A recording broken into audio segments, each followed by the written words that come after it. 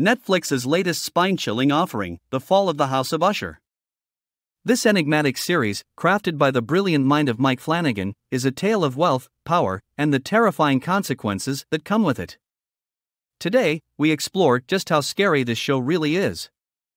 At first glance, The Fall of the House of Usher might seem like your typical horror series, with its eerie atmosphere and mysterious deaths haunting the Usher family. Yet, the true horror of this show lies not in supernatural apparitions, but in the depths of human nature and the consequences of one's actions. The scares here are subtle, creeping up on you when you least expect it, much like the jump scares that this series so masterfully employs. The jump scares in The Fall of the House of Usher are expertly crafted, catching viewers off guard and leaving them breathless. What makes them truly terrifying is the show's ability to create an atmosphere of security before shattering it in an instant.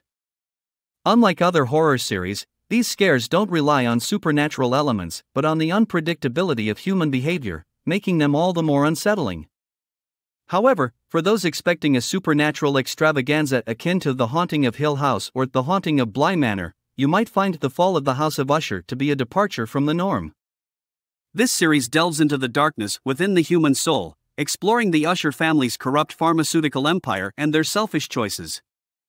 The ghosts here are not spectral entities but the haunting consequences of greed and moral decay. Where this series truly excels is in its poetic storytelling. Each episode is a carefully woven tapestry of tragedy and despair, drawing viewers into a narrative that is as beautiful as it is terrifying. While the gore factor is undeniably high, with gruesome deaths depicted in graphic detail, the true horror lies in the inevitability of the Usher family's downfall. It's not just scary. It's tragically heartbreaking. So, how scary is The Fall of the House of Usher? It's a question that might not have a straightforward answer. If you're a fan of jump scares that leave you questioning the very nature of humanity, this series will undoubtedly send shivers down your spine. But if you're looking for traditional supernatural horror, you might find this story to be a different kind of chilling experience. As we wrap up, I encourage you to give this series a chance, especially if you appreciate horror that goes beyond the surface-level scares. The Fall of the House of Usher invites you to explore the darkest corners of the human psyche, where the true horrors often lie. All episodes are now available for streaming on Netflix, so brace yourselves and prepare for a journey into the depths of fear and despair. Thank you for joining us today.